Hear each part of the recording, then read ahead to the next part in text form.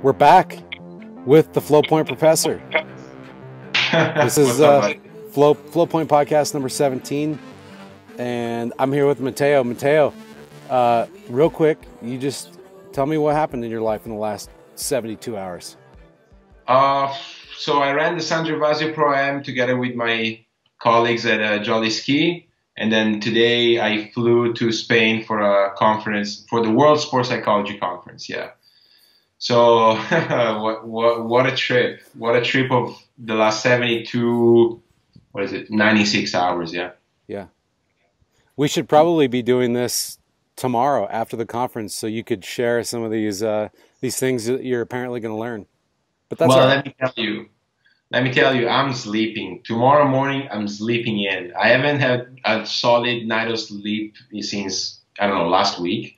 So tomorrow morning, whatever conference or symposium they have, they're not going to see my face. That's for sure. All right. Well, that's all right. We're going to make it work. Apparently, my internet's running a little slow. So I'm going to work my way up here to the deck. There you go. Can you still hear me? Oh, beautifully. Okay, yeah. Good. Well, here we are. So, dude, I don't even know how to pronounce it. San Gervasio? Yeah? No? Very solid. Okay, very solid. So tell me a little bit about that real quick, what that was for people who don't know, and how many years it's been happening. Okay, so that's a Pro Tour stop that we have had in my home site since 2014. Yep. We started slow, as you know, the WWF wants you to have $21,000 to have an elite event. Yep. But they have an introductory program to where you can start with 8 the first year, 14.5 the second, and then by the third year you have to be 21. You have to have $21,000 across genders, so men and female per event. Our event is just slalom event to be able to award elite points. Yep. Right. Yep.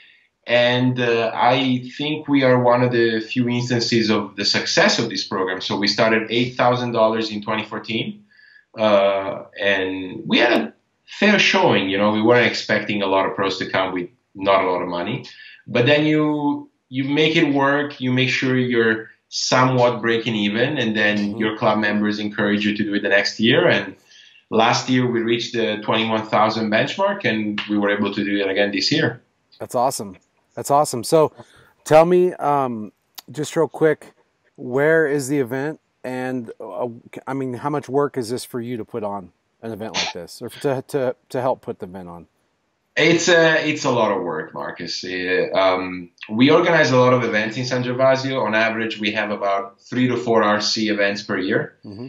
And we organized under 21 Europeans in 2007, and then we organized the Junior Worlds in 2010. And particularly the Junior Worlds was a lot of money just to pay, just to be able to say that the event is the Junior Worlds. And me and my dad and my coach son, we started thinking, we don't see the point, Yep. The ski school wasn't getting new skiers. There just wasn't a lot of return on that investment. Sure. And so we said, well, why not spending the same amount of money, but hopefully in a smarter way and giving it to the athletes, And so we started with a small pro event, and that kept growing. And the event is in San Gervasio, which is in the middle of the Brescia province, so center north, before the boot starts. Can I if I was in downtown Venice with my Pro Star, ripping around the waterways, could I drive to your lake from Venice, or is that a little too far? It's a little too far. I mean, you can't boat there, yeah. But if you wanted to drive from Venice, it's about a 2-hour drive. Can we go ski through downtown Venice? I have. You have? I have done it once. Yeah. Our national team back in the day had a promotion program. So they would take some of us from the tournament skiing team, some of us from the barefoot team, some of us from the wakeboard team, and we would do shows around the country to promote the sport. And one year in March, with snow on the freaking roads, we skied downtown Venice. That was a highlight, man. I'll tell you that. That's crazy. That's like once in a lifetime, dude. Yeah, it really was. One of my friends dog started on one of the docks in Venice by sliding on the snow on the dock and then hopped and went in. Matteo D'Alberto, you probably remember him. Yeah. And those docks aren't like appropriate height. They're like 5 or 6 feet tall, aren't they? Yeah, that was more about, I would say 4 to 5. So he just slided on the snow with his trick ski, a little ollie hop, and just landed slam on the water. Yeah, it's cold water. You're in a dry suit probably. Yeah, no, that's what we were wearing. Yeah. Where are you? It looks like you're in a kit. Are you a chef like by night? Are you No, do you cook? I'm calling you in from the kitchen here in this apartment we have in Sevilla for the conference. I'm literally next to the router, so that's the best internet that we can get. It's nice. Yeah, that's pretty good. I can't tell if it's lagging video because of me or because of you, but it doesn't really matter because people are still going to hear it anyway. There you go. Exactly. I know I have a good connection here. I tested it before. So I got a couple quick questions, then we're going to get to some listener questions, comments, and then we're going to wrap it up. So, first question. You just hosted the ProAm at your event, 3rd year in a row at your lake, and I want to hear 1 or 2 things that stuck out to you, whether it was, something about the athletes, something about running an event that you just, came to a realization of, or something, maybe what separates the great skiers from the good skiers, anything, any insight that you may have come across over the last couple of days that you want to share. Yeah, I obviously skied the event, but when I organize this event, I'm an organizer. So I want to make sure to create the best event possible. And then since it's in my home site, I put my ski on and I try to ski it. But concrete legs and, I skied a good first round, but it wasn't the best tournament. Like I can give you this advice. If you want to ski a good event, don't organize it. Just go ski somewhere else, But so I think I can think about it more from an organizer perspective. And we have been doing a professional and amateur event, or a pro-am, right? Mm-hmm. And that brings in, it's such a cool dynamic, Like I've skied pro events where it's just us and we battle it through, and it's cool for other reasons. But what we did like this year again was the first day, the Friday, is just amateurs. 2-round amateurs, RC, ski your best. And then the Friday evening we have a dinner at a farm about 1 kilometer away from the site, where we mingle in amateurs and pros.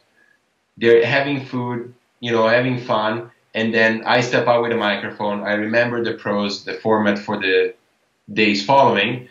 And then we present them with the bib, which is something that I actually stole from snow skiing. In the World Cup, the top 16 get presented in the valley at the main square with the bib that they will be wearing for the finals. Yep. So we did something similar, like we present the bib to each and every athlete that skis the pro event on the Saturday, and then we give so we have red bibs for the pros and then the blue bib for the defending champion. And just seeing the dynamic of we actually had it was like about 100 people dinner, and then it was literally the setup at the table was amateur pro, amateur pro, amateur pro. That's cool. And they loved it. They loved it, both the amateurs, obviously, and the pros. I was at dinner with Thibaut and Danielle Bennett and Manon yesterday, and they were all saying how it was so cool for them as well, I think the whole Pro-Am format can really serve the sport very well, and it's been working for us. What I was going to say, why do you think it is that pros are stoked, like Manon and Danielle and others? They're stoked that they get to hang out with normal skiers, right? Because in other sports, you see it in movies that make fun of pro athletes. Some kid asks for an autograph and the pro athlete's too cool and their head's too big and they have too many other things to do and they write the kid off or whatever. That happens. But in our sport, it doesn't really happen. And what do you think is the reason? Is it because we're so small, or is it because our athletes actually care more, or what is it? I think being in touch with the amateurs in water skiing reminds you of how small we are, and that's good to remember. If you're a water skier that is trying to make a living out of this, it's good to be in touch with the I guess the size and the numbers of your sport, because if you are a committed athlete in any sport, I don't care how big it is, you're obviously in your own bubble. You're trying to become better at what you do, and that's how it should be. Yep. But sometimes getting reminders of like, hey, we are skiing at the same lake. I saw you running your PB. That's pretty cool, Like, yeah. And or hey, we're doing the same. I said those 2 or 3 names because I was at dinner with them after the event yesterday. But Will, Tigas, Nate, they all said like it's such a cool dynamic to be all together. Because the format of the event is 2 rounds amateurs Friday, 2 qualifying rounds pros Saturday. Then the amateurs ski their 3rd round Sunday morning. And then in the Sunday afternoon, we have the head-to-head finals. So everyone is always, in contact. Yep. Constantly mingling. Yeah. That's cool. So if you could, just real quick, in regards to the event, what's one thing about skiers, guys or girls, one takeaway that you had, like whether it was a technical observation that you made or something. I know I'm kind of digging a little deep here. Maybe there's nothing for you to say about this, but just curious because you just were brushing shoulders with the best guys and girls skiers in slalom in the world at your home site, and wondering if there's any fresh takeaways besides that, like more technical. Yeah, more technical. I guess you were running in the event, so you weren't really watching. No, I didn't watch that much. Yeah. And you know what? Like my dad, my coach, they don't really. I've had a great fortune of skiing pro events and getting to know you guys and being part of this world. But my dad, my coach, they don't really do it. So the Sunday particularly, I forced them to just sit on the shore and watch as much as they want. Yep. And I'm running around, Yeah. But I did see a few sets of the head-to-head. Obviously, I would have liked to ski in it, but I didn't make it. I think you ran into 41 off. You ran into 10.25. Yeah, the first round, but I only had one at 41. And the way we work it is that top 4 of first round are top seed of the head-to-head, and then top 4 of second round are bottom seed of the head-to-head. And the second round, I missed 39, so I had no chance. Yeah. The technical thing, let me think about this for a second, because we had some interesting matchups, like Nate did no gates at 35 first round, so he had to qualify second, like last year. And so he ended up 5th seed, which meant that he ended up meeting top seed or the winner of first versus 8th in the semifinal. Mm-hmm. And so that was Tigas this year. And that was a bananas head-to-head. Like Tigas ran 4, almost got a piece of 5 at 41. Yeah. Nate just stretched himself to 5 and managed to make it through. I mean, yeah, it's crazy. It's crazy level, man. Crazy level.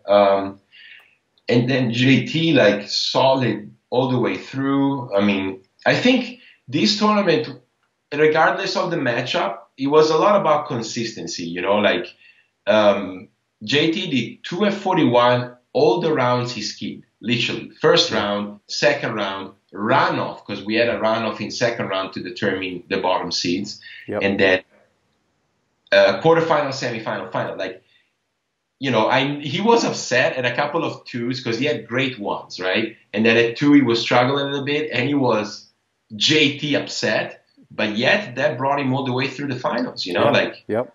Skied against Thibaut in the semis. Thibaut was looking really good this week, and he made a minor mistake. JT kept his solid score and made it through the finals, So I think because conditions were superb this weekend, and you would expect on the girls' side, even like Regina, she at that last round didn't she run 39 pretty much, like pretty easily, or the second to last round? Yeah, no, she ran 39 pretty much any time, and Manon ran how many 39s did she run? She ran 1 in the semifinal and actually tied her own European record of 1 at 41. Yeah. And it was I thought she was close to get a piece of two. I mean, one was heavy, but held on to the slack and threw her ski out, but lost the handle. But that was close, huh? That was really close. And Regina, second round, had a phenomenal one and then rushed through a little bit and then missed three. But she was like, that was the one to go on, you know? Yep. And then Will had a 5 at 41 that, I mean, he was, you know, biting his hands, you know, the hour after because it was a solid 41. Yeah. Tikas, the first round where he qualified top seed, I was on the shore, like on the dock side, but I thought he was going to bring that one home. I mean, you know, providing great conditions is a mixture of a lot of variables, most of which you control, some of which you can't. And luckily, the ones that we can't came together, like very little wind, no rain, water level, phenomenal for the lake. Yep. And then everything else, boats, buoys, docks, everything was lined up to the best of our ability, and it seemed to have worked. It's awesome. Hey, so to change gears, what happens when your beard gets too long and you start tripping on it? Well, let me revert the question to you with your dreads. What do you do? I think you may beat me. I think you may get there before me. I'm never going to let the dreads get that long. They're already too long. It already makes certain tasks difficult. Yeah. Well, the beard does too. I mean, soup is a challenge, I'll tell you that. Soup. Yeah. Soup is tough. Wings, tough. You are in the soup kitchen right now. Ribs, yeah. Yeah, ribs, tough, yeah. Okay. Yeah. Couple quick questions. You're coaching a beginner water skier, 30 miles an hour, 15 off. What are the two most important tips you would give them? Just the average beginning level skier. I would say I'll give you a technical one, which is learn how to stand on your ski perpendicular to your ski. You know, like don't break, don't. Make sure that your body, if your ski would form a cylinder, don't ever get out of that cylinder, you know, and learn how to, you know, the old adage, be on your front foot, but mainly learn how to stay with your ski as you go, because I think that's the new way of skiing, and that really makes you use the most out of the equipment we have. Yep. And from a more of like a mental, psychological side, I think just understanding that there are steps and that you shouldn't be rushing through them, you know? Like I see a lot, like even from a more amateurial side, I see a lot of people getting out with two skis, maybe doing a couple of sets and then rushing to one ski. And I think it's wrong, you know, like the second you get on two skis, you can do so many things that will help you a lot when you get on one ski. Sure. Like mini course, learn how to cross the wakes, learn how to feel the rope when you get on the side of the boat and actually do a turn as opposed to wait until you get back up behind the boat and then change direction. Yep. So I think it's a bit more patience, you know, like don't look online too much about what others are doing. Trust one person and go with that. So a couple listener questions. I like that answer, by the way. First one comes from Sean Kirkwood. He's in Queensland, Australia. He says, I also think, says a long-term striving for inclusion in the Olympics might be useful. And his question or his driving factor is, he says, wasn't that one of the main motivating factors for speed control? And would inclusion in Olympics help water skiing? Could it help water skiing? What do you think? Well, I have the feeling that like you would be more, it'd be more proper for you to answer this question. I can give you, I guess, an opportunity for learning that I think I have. So you know, surfing will be in Tokyo 2020, and I don't know what's going on in the US with that, but in Italy, the president of the Olympic Committee asked the Italian Water Ski Federation to include surfing, so to give them some kind of structure and help them prepare for the Olympics. And I'm gonna try to learn as much as possible from this experience. I mean, obviously they are now in the same federation as us. Yeah. And I really want to try to know the technical director, because he was a very strong surfer back in the day, and understand what it took for surfing to be accepted. Because, we have been in the bids for the last 4 Olympics. We make it to the first stage, and then they just disregard us. Yep. And I'm of the school of thinking that it's not the boats, it's not the speed control, it's the politics. Yeah. And we have very poor quality politics representing us. So that's why we're not at the Olympics. Yeah, I would tend to agree. But to answer the question, you feel like it could be a positive or a positive thing for the sport of water skiing if it happened. Honestly, I don't know. I don't know. I think maybe from an amateur perspective, but then again, there's so many sports that have less numbers than us at the Olympics, that you watch at the Olympics, they're entertaining, but then you don't go and think, damn, I can't wait to find an ice rink and do some curling tomorrow, Yeah, true. So I don't know.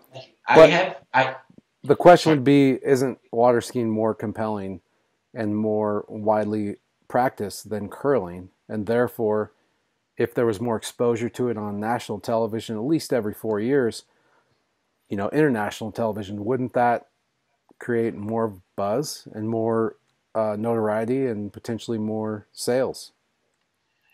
It's a question that I'm not so sure how to answer. I want to think that. I really want to think that. I obviously I think our sport is super cool. But I don't know. I don't know how much it would help. Have you ever seen the Colbert Report? Of course, yeah. Do you remember when Steven brought on what was his name?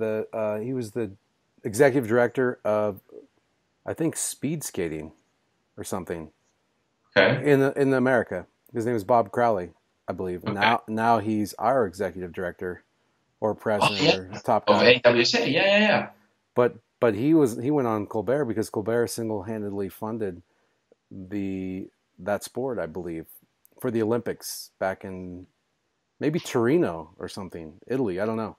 Anyway, I don't have my facts straight, but point is, things like that can happen if you're in the Olympics, right? You get on primetime television, But I guess the question is, did speed skating athlete get more money consistently? Did more people watching that ended up taking speed skating and trying speed skating? I don't know. Maybe so, but I think there are other venues to promote the sport. And honestly, I think that what you started, trying to bring it back to its roots, to make it more available, not to have 20 grand to be able to ski on a piece of lake. Mm-hmm. I think that's more what resonates with me as far as promoting the sport. Yeah. So let's move on. Totally unrelated ski question from a guy named Dave Ross. He says, non-water ski question, but a common issue. When a kid is in a school sport or team sport and the coach sucks, how does one best deal with that, both as the athlete and as a parent of that athlete?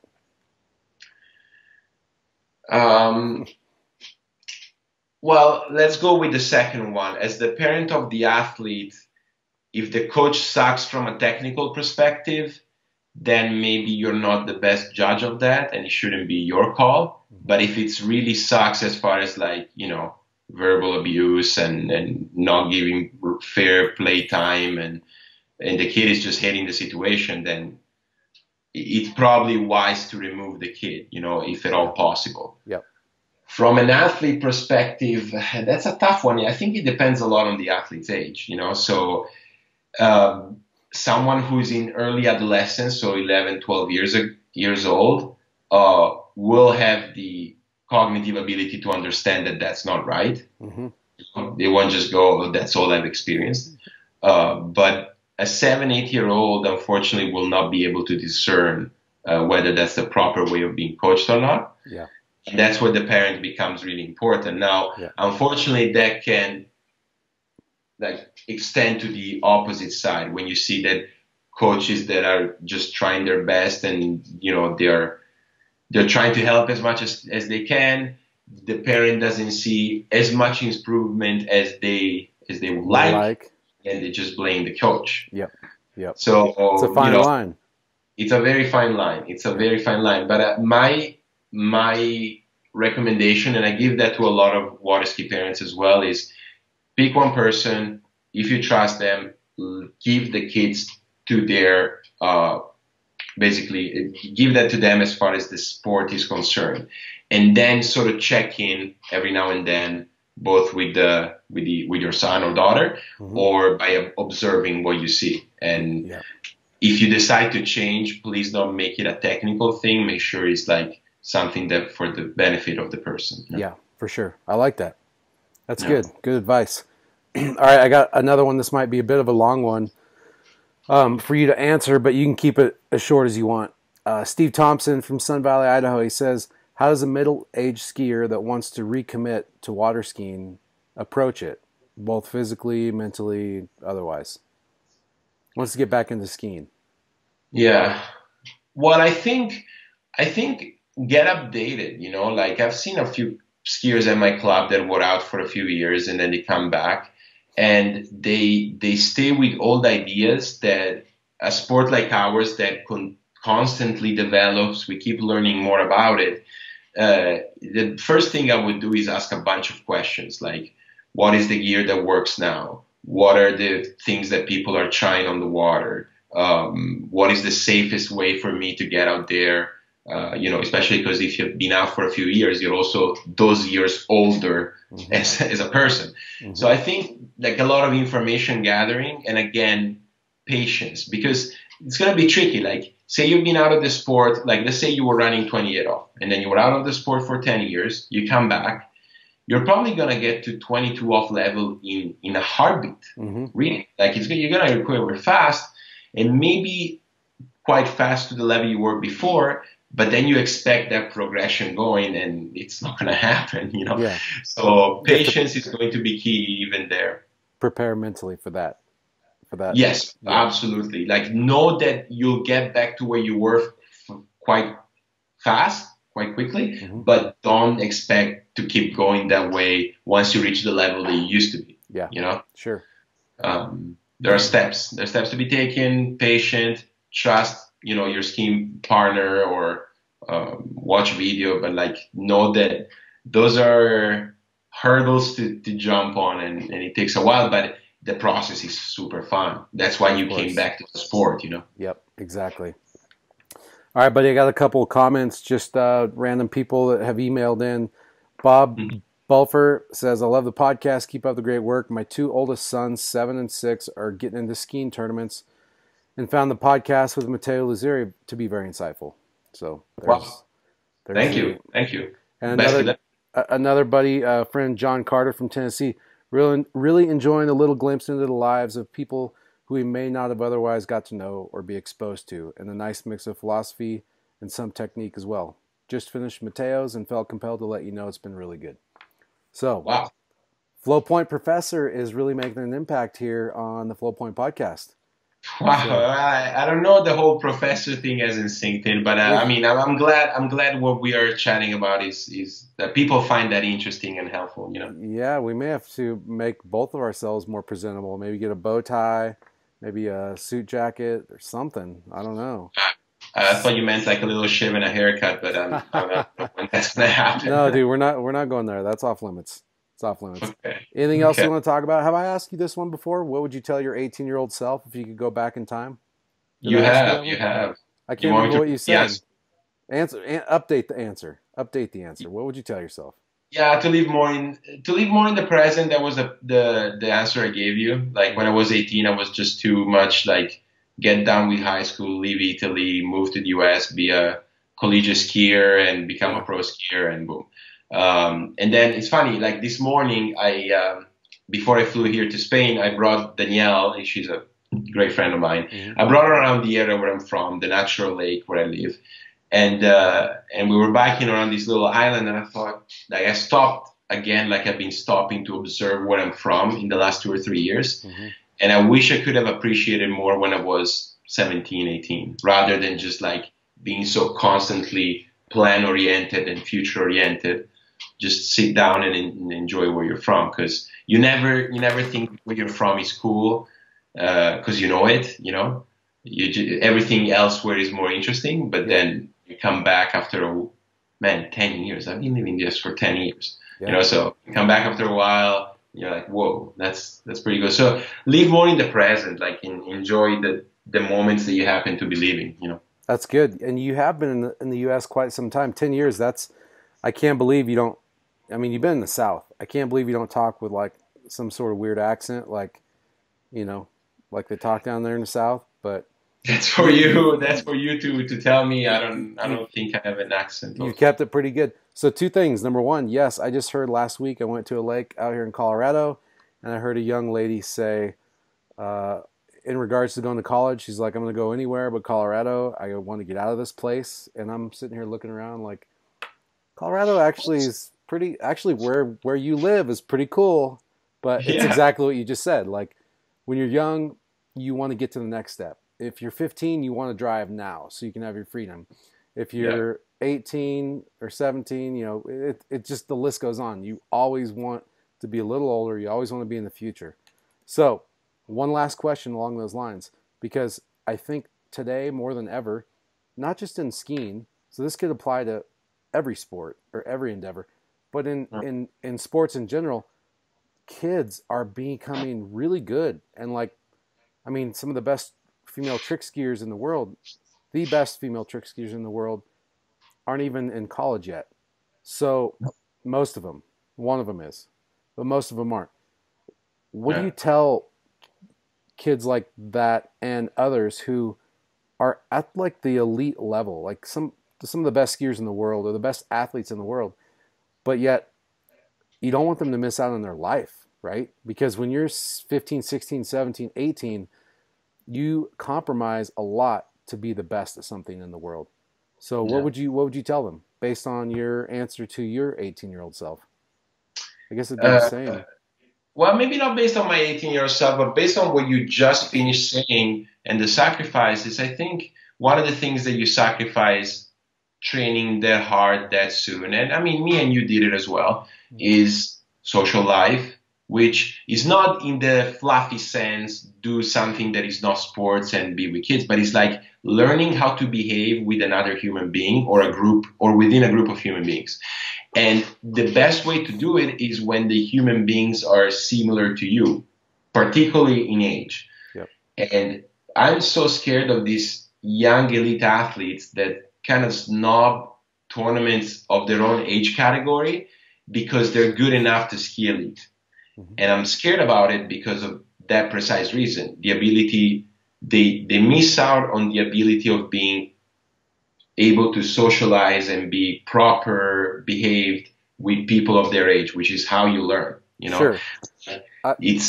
I would argue, though, that there are so many good young skiers that there's a chunk of them going up to, say, ski in the real masters instead of the junior masters. And so they're all in the dock or the pavilion anyway together. So they still hang out with their crew. But I understand what you're saying. Like, that is an important part of developing your social aptitude.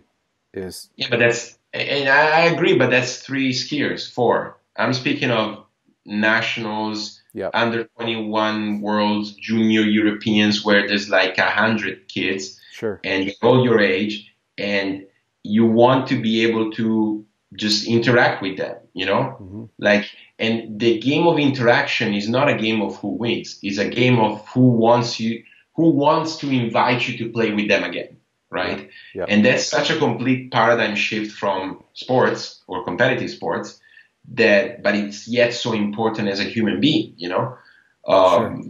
Yeah, I think the advice that I will give, which was given to me and I've heard being given to other athletes, is you may be good enough to ski under 21, but if you're 15, go ski under 21, but make sure you go ski under 14 and under 17 with kids of your age, so you can socialize and develop as a good person as well.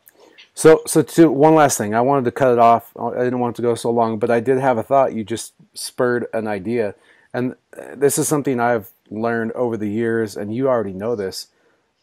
And we've talked about it, that idea that as a skier or as an athlete, as a young and up-and-coming athlete, we tie our self-worth and our value and how other people look at us to how we perform, whether it's in the arena, on the water, whatever. And it's not immediate feedback, but it's like when you ski bad, you realize people don't come up and say, hey, good skiing. When you ski good, everybody's like, hey man, that was awesome. Great set, great event, whatever. So we learn that, like, it's positive or negative reinforcement. I don't know what the word is, but in the social setting, it's the same thing. We all want to be accepted. We all have certain people we want to be friends with, and we want to be, as we grow up. And the problem is you get that immediate feedback that if somebody shuns you or they don't want you to go hang out with them or have lunch with them or whatever, I think as a developing youth, that can hurt, and that can reflect then on your self-image, and you say, oh, I'm not good enough, or I'm not cool enough, or I'm not whatever. But at the end of the day, we always come out on top, and we always learn one way or another that you want to be friends with people who don't judge you by how you ski or by how you perform, but they judge you for who you are and how you treat people. And so it's the same thing in the social circles. I don't know how I got on this tangent, but it's the same thing. Like if somebody doesn't want to be your friend or hang out with you or invite you to lunch or whatever, screw them. It doesn't matter. Like obviously they don't see your value, so you can't judge your self-worth based on other people's actions. And I think that's something that people overlook, especially youth growing up, teens, because it's hard. Yeah. No, I agree that it's a complicated issue, right? And again, I think most of the times, again, to be well-developed, socialized human being is not about winning the games that you're invited to play, but play them fair to where they'll invite you to play again. And this is particularly true. We know this from all sorts of different scientific approaches in the developing youth, like from 3 to 8 years old, when you're forming yourself as a primate with a better brain, essentially. Mm-hmm. So like it's important to learn that, and if you don't learn it at that age, you better learn it as soon as possible. Otherwise, your self-worth becomes clinched on things that are not that important, Marcus. Yeah. Like if I ran 3 or 1.5, I shouldn't be thinking of myself as a less of a person. But we know it happens. Yeah. And I think placing your kid in a position where he or she has to be good at being invited again. Okay. And obviously this is fairly abstract. You're on you're playing on the floaties before you ski. Hopefully your kid is one of those kids that other kids want to play with. And if he or she isn't, then you better put him or her in those situations as much as possible so that they learn. Yeah. I agree. So we're almost 40 minutes in. I got one more question because I just thought of this and it's totally random. But sure. I remember 10 years ago at the World Championships in Austria. Yeah. A guy named Mike Ferraro came up to me and had me do this visualization exercise where I visualized running a slalom pass. And we all know at 36, how many seconds does it take to get through the slalom course? 16:08. Yeah, so what was interesting was I wasn't the only one. He was doing this with everybody. When you visualize, do we visualize slower or faster or real time? Usually. It depends. Like the tendency is to do slow, particularly if the skill hasn't been ingrained very well. I think a tricky example would be simpler. So if you've been able to land a flip for the last 10 years, you're going to imagine a flip in real time. Yeah. But if you just learned to flip last month, probably you're still going to imagine it in a slower speed, right? But and what we see, it makes perfect sense. But my question is, I was visualizing 32 off, and it took me like 25 seconds. So I was essentially going like 24 miles an hour. What's the deal? Well, obviously, if you were at the World Championships, you had been running like thousands of 32 offs. That's not an issue. There, the thing is that you probably haven't hadn't visualized a whole lot before Mike asked you to do it. Hmm. So visualization or imagery also needs to be practiced as well. So the more you imagine, the better you become at imagining. And we know that the better way of imagining is imagining in real time. Yeah. Unless, again, it's some kind of skill that you're trying to learn, then if you have to go slow speed, it's fine. But what we know is that there's a correlation between how close the time of your imagining is to the actual action, so 16 or 18 slalom, and how good you are improving in that action. So should we be visualizing? Should people be monitoring how long it takes them to visualize a pass or any other sport activity? Should they be trying to match real time and be actively weekly or monthly testing to make sure that they are moving closer or trending closer towards real-time visualization? I think so. And if it doesn't happen, so if it's like slower or faster maybe, but generally it happens that it's slower, I think don't jump to the conclusion that you don't know how to do whatever motor skill you're imagining. It may be that you just are not that trained in visualization yet. Sure. And that's what I figure like me or some sports psychologists can help you improve on that. Yeah, cool. Awesome, dude. Well, thanks for taking the time. This has been real fun. And I know it's late. It's like, oh, wow, it's really late. It's 2:20 a.m. It's 2:20 a.m. Wow. Yes, sir. Folks, the professor is dedicated to the podcast. Thank you so much, buddy. Yay, my pleasure. My pleasure, man. Thank you so much for keep doing this. And also, thank you so much for what you did. This third year in a row for this event. Fourth year. Fourth year. I said third earlier too. My bad. Fourth year. I know how hard it is to put on events and ski. You still ran into 10.25 meters. That's rad. And I know all the skiers probably appreciate it more than they can show you because as a skier, we're all in our own world. So it's really hard to reach out. But just know they have shown it. They have shown awesome. It. I'll tell you, it was particularly humbling because obviously I'm a skier and I'm organizing this, and no, everyone from Nate to Regina, everyone were like, yeah, we're coming back next year. Please make it happen again.